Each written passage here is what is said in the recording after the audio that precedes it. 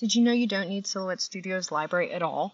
Let's say you download a big bundle, like this gigantic funny bundle from Fontsy. If you want to download the entire bundle, you can just go to your My Account and click Download Bundle, or download the individual files from the bundle.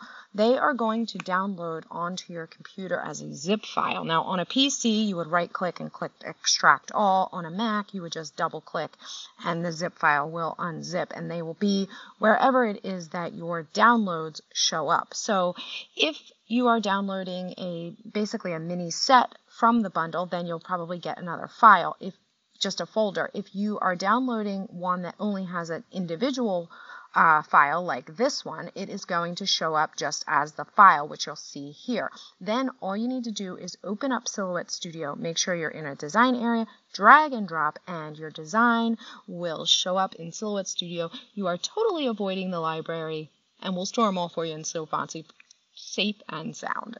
Looking for more tips, tricks, and hacks in Silhouette Studio? Make sure you hit subscribe, and don't forget to check out Silhouette U, which is my membership website. You can get 7 days free, one-on-one chat with me, exclusive videos that I don't put here on YouTube, and a whole lot more.